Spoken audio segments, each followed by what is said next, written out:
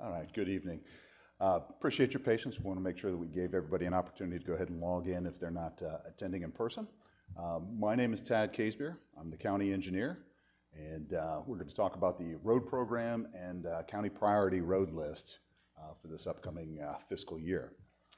We've got several different staff members here tonight around the room, so if you have a question, if you would, please go ahead and hold it till the end of the presentation, and somebody can get you an answer to your question overall.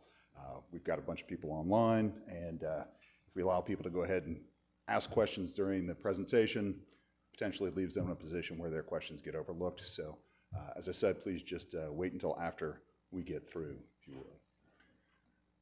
All right, so what are we going to talk about tonight? Part of what we're going to talk about tonight is two types of projects. Our road program consists of capacity projects and safety projects. We do not talk about resurfacing projects as a portion of this. Our road and bridge group is the group that handles that aspect of our road program. They do their prioritization based on the value that we find on roads. They go out and they drive each road every 3 years. They assign a pavement condition index to it. And then based on those numbers, they go ahead and set up the resurfacing program for each year in the next 3-year cycle. So those have already been done, and that's all basically qualitative, and they handle that portion of it. So capacity projects and safety projects are what we're working on as a part of this. Capacity projects are pretty simple. We just add lanes to a particular road, or we go ahead and make other improvements, particularly at intersections, adding turn lanes, those types of things that allow more people to utilize that facility. Safety projects are situations where we are not adding capacity. We won't be adding lanes. We may add turn lanes if it improves safety at an intersection or along a road segment, but it's generally adding paved shoulders, maybe adding a signal at a four-way stop, or even potentially putting in a roundabout, things that will protect our citizens, and it's generally more about bringing a road up to current safety standards. We have a lot of our road systems that were built before current safety standards, and in particular for some of the worst roads, we want to go ahead and try to bring those closer to the current safety standards. All right. The first part of what we're going to talk about, there we go, is how do we pay for our road projects? So that you can understand what we've got to work with. We discussed the revenue. First part of our revenue stream for building roads comes from the local option gas tax. Our county levies the max allowed by the state, 12 cents per gallon. That number stays the same whether gas prices go up or gas prices go down. The state and federal gas taxes are indexed, meaning that if the gas prices or inflation goes up, then they go up as well. If they go down, they drop as well. But our number is locked in at 12 cents. A certain percentage of that we earmark specifically for capacity projects, adding lanes, turn lanes, those types of things, as I mentioned earlier. You can see in the fiscal year of 22-23, we gathered $6 million in gas tax, and we have $1 million each year loan payment that we have to make for the southern section of Williamson. This year is the last year we have to make that payment overall, but since we had to make it, obviously that cuts into that amount of gas tax, and we basically have $5.2 million with which to work with. The nice thing about local option gas tax is that it can be used anywhere in the county. That's not the same thing for impact fees. Impact fees are collected anytime a developer builds something or anybody builds anything, whether it's a home, a business, those types of things. They're creating an impact on the adjacent road network, and therefore they have to pay for that impact. Impact fees are collected in zones. Money collected in a particular zone has to be spent in that zone. The county's been divided into 4 impact fee zones. Zone 1 is the northeast quadrant of the county, basically Daytona Beach north. Zone 2 is the southeast portion of the county, basically that line just south of Daytona Beach, vast majority of Port Orange, south, including New Smyrna Beach, Oak Hill, and that area. Zone 3 is the southwest portion of the county, Deltona, Orange City, DeBary.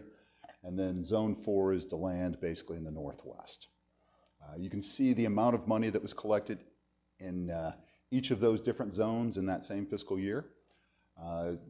Zone 1 obviously has a lot of growth. Zone 3 had a lot of growth during that time period, and that's reflected in the amount of money that was collected in those particular zones. 20 years ago, the county obtained a bond to build a group of road projects. Those road projects have been built. This is the last year that we have to pay back on that bond. We use impact fee monies to pay that bond back, and as you can see for each of the different zones, there's a different bond payment requirement for that particular zone. It's based on the roads that were built in that particular zone, dictating what the cost was for that particular zone. So the net amount is the amount we actually have to spend in that fiscal year overall. And you can see over in the far right, we give the balance of impact fees that are collected.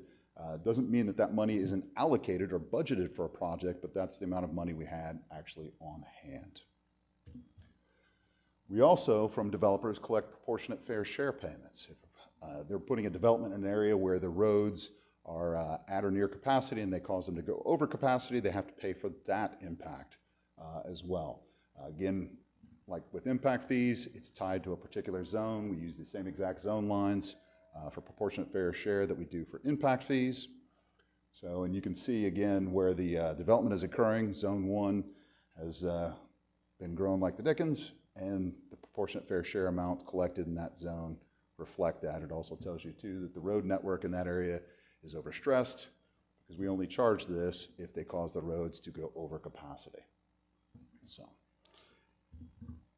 what do we have to spend? We just talked about what we've collected. You can see the local option gas tax. We've got $900,000 that's not committed at this point in time from that original $6 million. In each of the different zones, we give the balance for the impact fees that we saw on that first slide. We also give now a proportionate fair share amount that was collected for that fiscal year.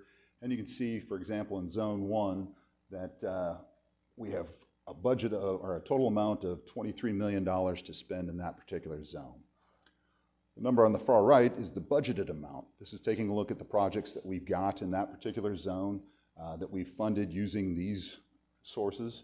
And you can see that we've got planned $27, almost $28 million worth of projects.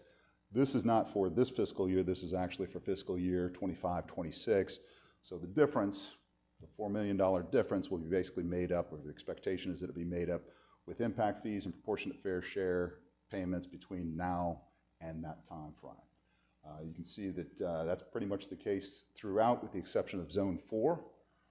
You see that we've got quite a bit of money available in Zone 4, and we haven't not budgeted that much overall. A big part of that is that we have the Orange Camp Road project, which we previously studied, but it has not been approved to move forward into design or construction, and it will certainly eat up the difference in that location. And once we get to that point and get the council to make a recommendation on how the project moves forward, then it'll be added to the budgeted amount at that point and gobble up that difference. One of the other things of note, what it costs us to build a road. Basically, at this point in time, with inflation the way it is, to put 2 lanes out there, whether it's a new 2-lane road or adding 2 lanes to an existing road, it's basically $5 to $10 million. It's a wide range, but you've got quite a few different circumstances that may affect what that cost may be. If you're building a road or adding lanes on a road out in a rural area where it's basically vacant property or farmland, you don't generally have much of a design issue. You can usually construct that pretty cheaply. But if you get into town and you've got to buy right-of-way from a business or homes, those types of things, all of that will have a huge effect on what the cost of your road is and push you closer, if not to that $10 million number. So that's what we've got to spend, and that's what we've got budgeted. So what are the things that we're working on right now? The projects that we're working on right now we call our road program, and we've divided the county up, like I said, into the 4 different zones. We're going to go through each of the zones and discuss each of the projects that we're currently working on, so you get an idea of what we're doing.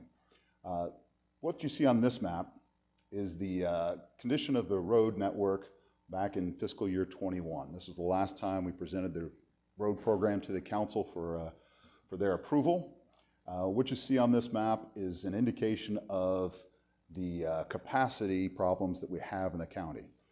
Any of the orange or red indicate that the road is near a critical stage where we're at a point where the road is ready to fail.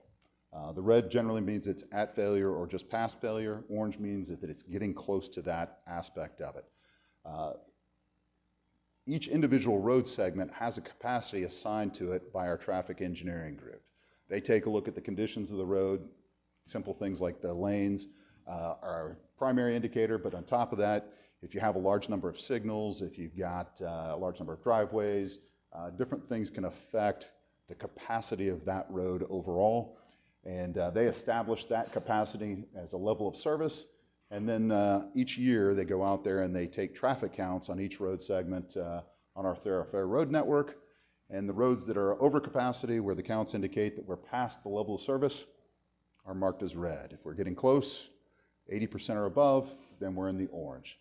So you can see this is what the situation was back in fiscal year 21. The black outlines indicate projects that we had ongoing at the time. So you can see that one of the main things that we target with our capacity projects is tackling those orange and red sections overall. We also have some sections that you'll see on there, particularly say in Zone 2 down in the southeast, where there are no colors on the road, but we still have a black outline. Those are the safety projects, if there's not a red or orange section in there, where we're going ahead and improving the safety on that particular road segment. This is the priority list that was previously approved by the council. These are the projects that we were told to go ahead and move forward with in terms of funding and move into design and ultimately construction. On this list, since that meeting, or since that approval, we've funded 9 out of the 10 on this list overall. Taylor Road, number 10, has not been funded. At this point, we don't have the money available to pay for construction, and so we have not programmed it for design, and we'll cover that in a little bit as to why. But just because we have, as I said, funded the project doesn't mean all the phases of it are funded. We have several of them on this list where we funded the design portion of the project, but we have not funded the construction as yet, simply because we don't have the budget to do so. Also, as a note, just so you can understand what's on the graphic, the colors indicate the zone just to make it a little bit easier to read. That's the only difference. One final thing I'd point out on this is that while we did go ahead and number them 1 through 10, and that was tentatively the priority, it doesn't always work out that way. In particular, in this case, a vast majority of these projects got funded when we had money become available. So, for example, number 8, the Williamson widening from Bevel down to Madeline, was actually the first project we had full funding for in this project. Part of that was because it was near a project, an Amazon distribution center, and in coordination with the city of Daytona and ourselves, we earmarked their proportionate fair share money specifically to this project to help alleviate the traffic problems in that area overall. And then we were able to go ahead and supplement that money rather easy and move that project forward before some of these others. So, project we're working on now, starting in the northeast in Zone 1. Up in Ormond Beach, we have the Hand Avenue project. We're widening a portion of this section from Clyde Morris to Nova Road. If you're familiar with that area, the western portion of that segment is a 2-lane road. The eastern portion is actually a 5-lane road. We're actually going to make it 4 lanes throughout. We're going to get rid of the continuous turn lane in the 5-lane section, and we will keep turn lanes in there. They will just not be an open free flow condition overall. We have both the design and construction for this section funded, and as you see the number on the right hand side over there, the number 5, that means, just for reference, that was number 5 on the council's priority list last time around. The next project is Daytona Beach. In Daytona Beach is Williamson Boulevard, winding from Strickland to Hand. We've completed the design and the right-of-way, and actually it says we're at construction bidding. We actually have the bids back. This was put together before we got the bids back last week, so we are moving into construction as soon as the council approves the construction budget, or a construction contract for that project. We're also working on LPGA and Clyde Morris intersection improvements. We're adding a second left turn lane on the northbound portion of Clyde Morris. We're making some other turn lane improvements in that area. Overall, we're at a point where we're in construction and working on that. Also working on the Dunn Avenue extension from Tomoka Farms Road to LPGA Boulevard. This one is funded for design. It is not yet funded for construction. The cost of the bridge over the Tomoka River has pushed this project back because of the cost that associated with that. We're working towards that, and we may actually split the project in two parts so that we're not stuck waiting for the whole thing based on the funding that we have available. We're also working on Williamson Boulevard down at the south end between Belleville and Madeline. That's a 2-lane section that we're going ahead and widening to 4 lanes. The entire project, both design and construction, are funded. In Zone 2, we've got down in the Port Orange area, we've got the Taylor Road widening from Forest Preserve to Summer Trees. As I noted, this was number 10. This has not been funded at this point in time. The reason for that is that we actually had a design that was done for this project back in 2011. We did not have construction funds at that point in time, which is not unusual. We do that on occasion. If we have the plans for a project and a federal grant or a state grant becomes available for shovel-ready projects, this puts us in a position to get money from that particular grant overall. And we haven't had that opportunity. That hasn't come up yet, but we have that project. We basically call it on the shelf, ready to go. It will need to go through an update. It doesn't make any sense to do the update because if we don't have the construction yet funded, the conditions will change potentially, and we'll have to redo it yet again. So we have that ready to go for an update if construction funds become available. We've also got the Taylor Branch Road improvements from Dunlawton to Clyde Morris. This is the only other section on here, as you see from the map, that is either red or orange. Just covered Taylor was the other one. Most of this section is actually safety projects. This Taylor Branch Road improvements, we've designed it, or we've got the budget for it to be funded next year. And then sometime after that, when we have the budget, we'll go ahead and fund construction. New Smyrna Beach area, we've got the Pioneer Trails and Tomoka Farms Road intersection improvement. This is basically turning that 4-way stop next to the Cabbage Patch into a roundabout. Will improve safety. We had several fatalities in that area and quite a few bad accidents. So we're getting rid of that 4-way stop condition and putting in a roundabout. It is listed as a capacity project, but it is really more of a safety project overall. It will do both in this case, but that's how it's listed. The orange, and this is the first of these that we've seen, the orange text indicates that it's a safety project. So Turnbull Bay Road, we're adding paved shoulders from Pioneer Trail over to Creek Shore. This project is under construction now.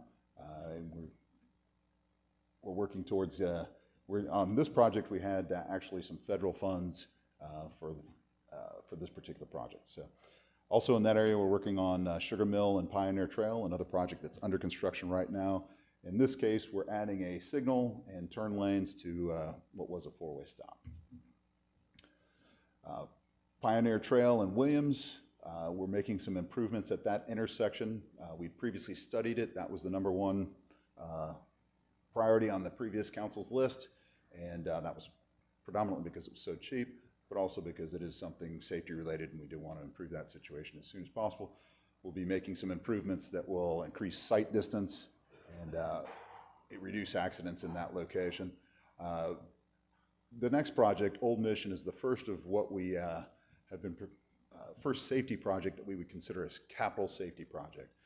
In the past, we had always funded things like intersection improvements and that type of thing because they were cheaper and we could afford to do them.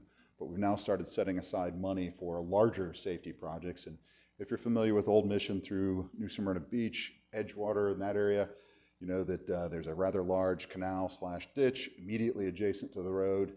In some cases so close that there's not even room to put guardrail overall. So under this project, which we're in design on right now, we're going to go ahead and shift the road at the southern end so that it's farther away from the ditch, and on the northern end we'll now be shifting the ditch so it's farther away from the road. Either way, improving the conditions that are out there overall. Pioneer Trail Safety Project is from Tomoka Farms Road to Williamson. It's basically a similar situation. The ditches are on both sides. There are two-side ditches.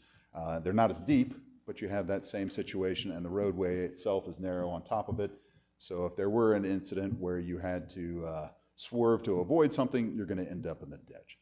And this is the second project that we had earmarked for a capital safety project overall. We'll start design on that next year. Moving into Zone 3 in Orange City, we've got the first of the Veterans Memorial projects. We had a small section south of Rhode Island that was still 2 lanes. Under this project that's under construction right now, will be 4 laning all the way up through Rhode Island to include the intersection at Rhode Island. That's predominantly development funded. Veterans Memorial Parkway extension from Graves Avenue to 472. If you live on this side of the county, you're familiar with the jog that occurs right now. Veterans Memorial basically tees into Graves, then you have to head east if you want to keep going north on Graves to Kentucky, and then you go north on Kentucky, which then becomes Martin Luther King, which then becomes Kepler.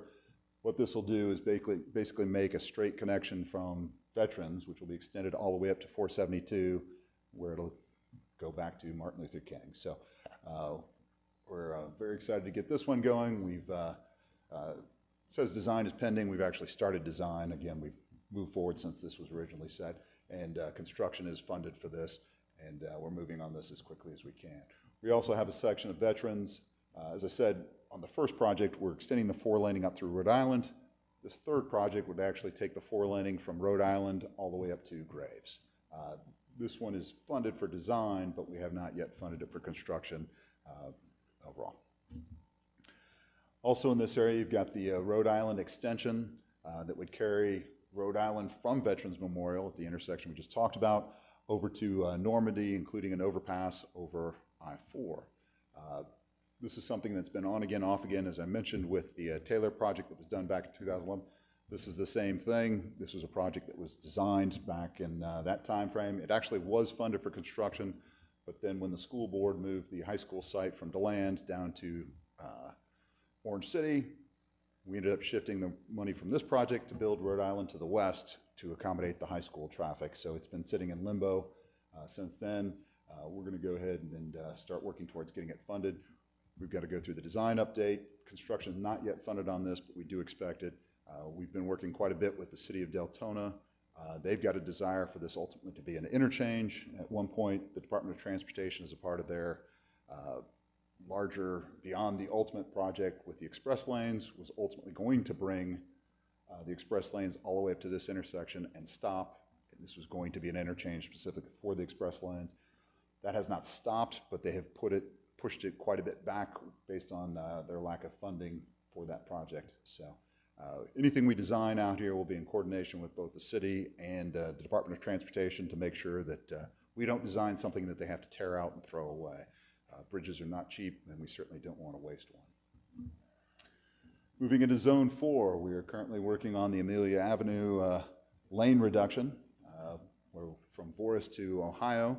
This is taking out what was a 4-lane section and creating a 3-lane section to accommodate the turns that were causing problems from a safety standpoint overall. That's currently under construction right now. We've got also the Beersford Avenue extension from Blue Lake to Martin Luther King Kepler. That is just now starting construction. The contractor approval was, the contractor was approved at the last council meeting, and they're ready to go get started on that. And then east of that, we've got the Beersford extension from MLK Kepler over to State Road 44. That project is in design. It does also have construction funding available for it based on the amount of money that development has paid for their projects. And then, as I mentioned a little bit earlier, we've done a study on Orange Camp Road to look at the improvements that are necessary from Woodland over to Blue Lake.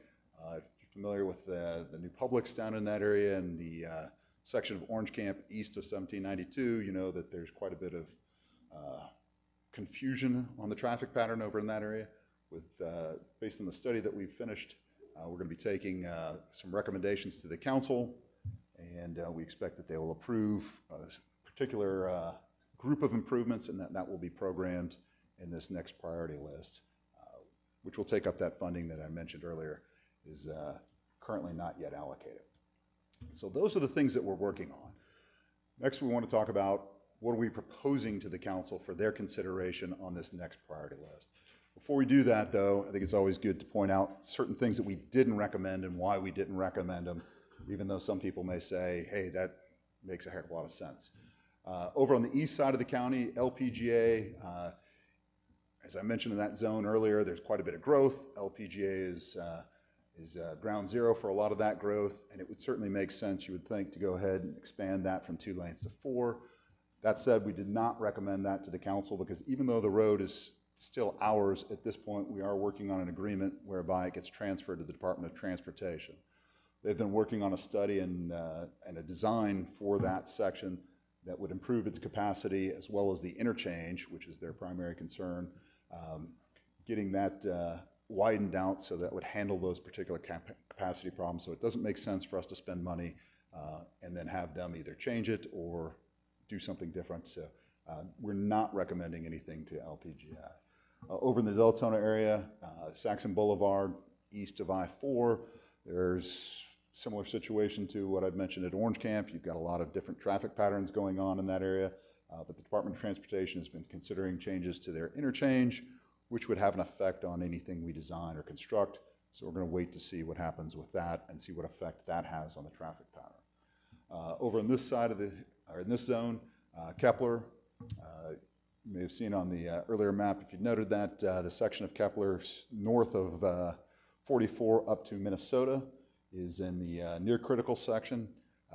That said, we want to wait to see what happens with the roundabout that's currently under construction at Kepler and 44 and see what effect that has on that area before we start moving forward with anything or recommend anything to the council. And then up in the northeast again, we've got Timber Creek, the extension. There's a section that between Margaritaville and State Road 40 that's a gap. There's a developer that's looking at developing that property. And again, it doesn't make sense for us to go out there and do something if we can get the developer to design, construct that particular project. So it's better that we spend our money on other things overall. So what we are proposing in the northeast, Tomoka Farms Road intersection with Bellevue and International Speedway.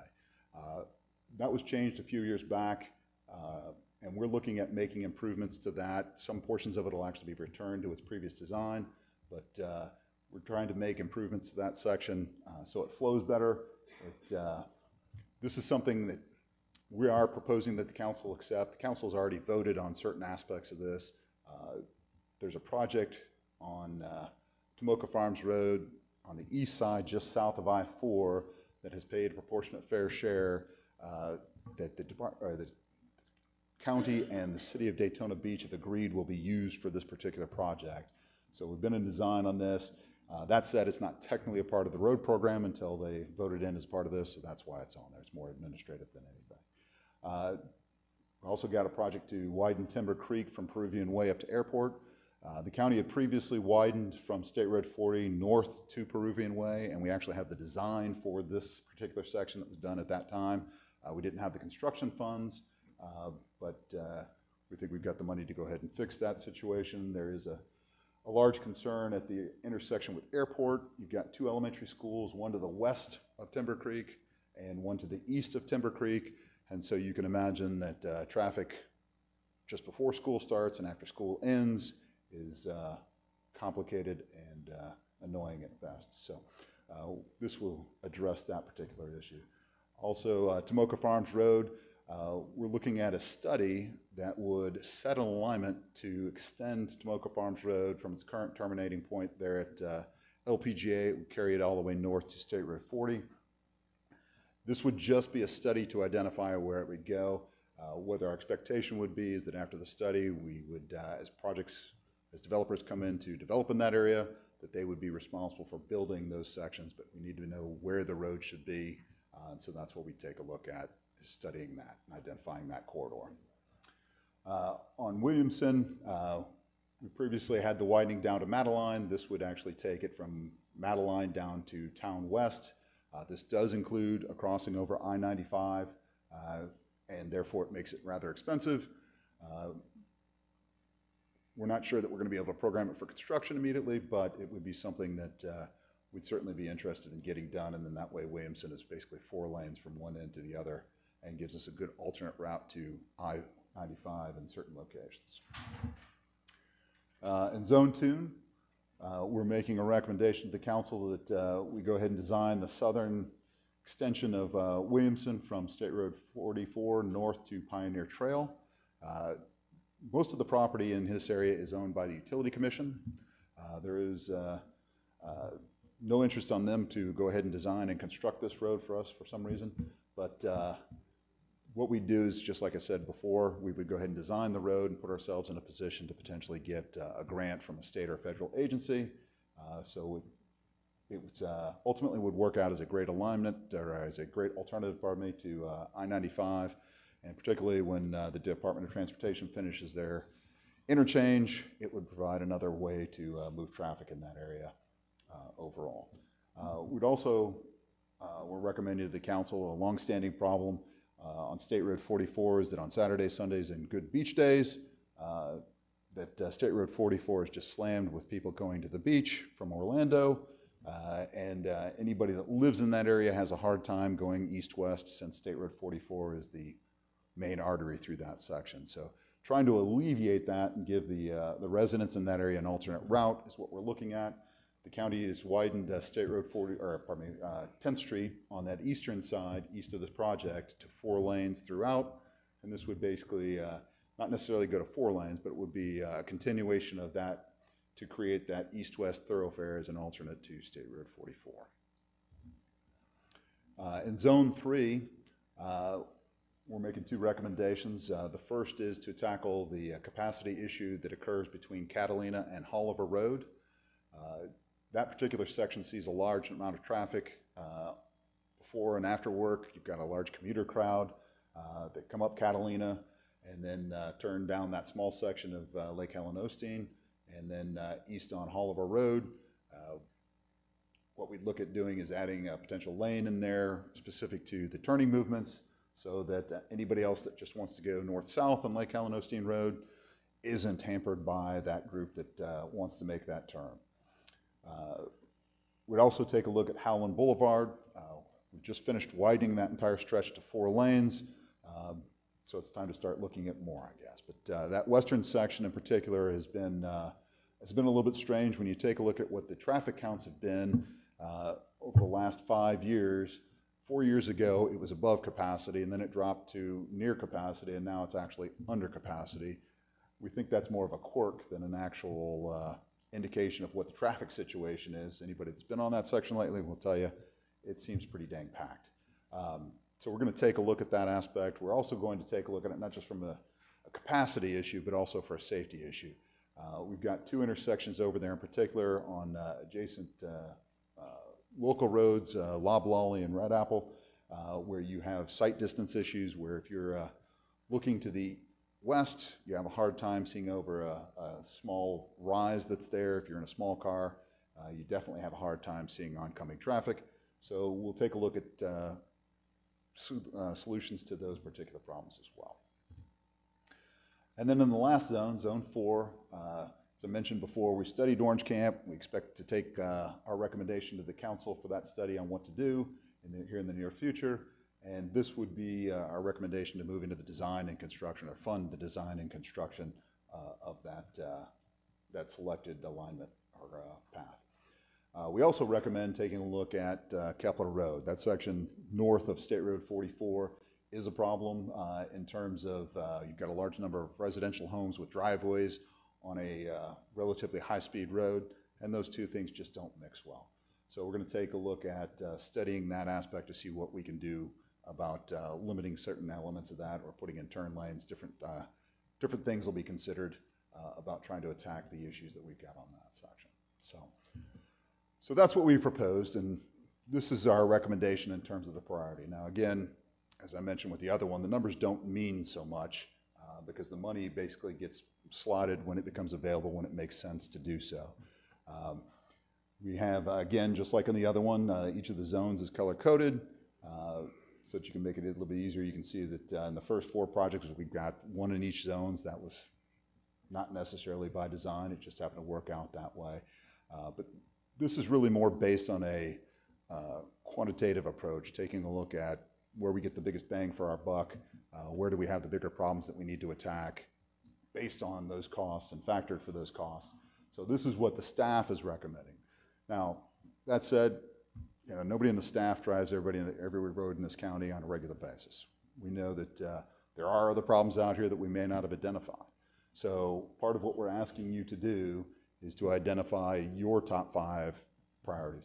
Can be a road on this project, on this list. It may not be. What I would say is all we can spend money on are county roads. So if you have a problem with I-95 and you put I-95 down, I can't do anything about that. So I'd recommend you save your vote and vote on one of the county projects or on one of the county roads. Identify what you want to see done overall. So give us your top 5. And then in particular, from the zone you represent or you live in, if you tell us which one in particular is the most important to you. Every zone has multiple projects that we've listed. I'm sure, again, that you've got others that you'd like to see. But for your particular zone, what's the biggest issue you'd like to see addressed? Okay. And I appreciate everybody's patience. If you have any questions, again, we've got staff around the room to help answer those questions. All right, and we're good. So just so everybody knows, in the back, we've got back right, that's Storm Counselor Zach grabbing a purse trying to get the heck out of here. We've got traffic engineering staff and Jay, and our project manager in the back there is Travis Terpstra. So if you've got a question about a particular project or something you'd like to see, please don't hesitate to talk to one of them. Thank you very much.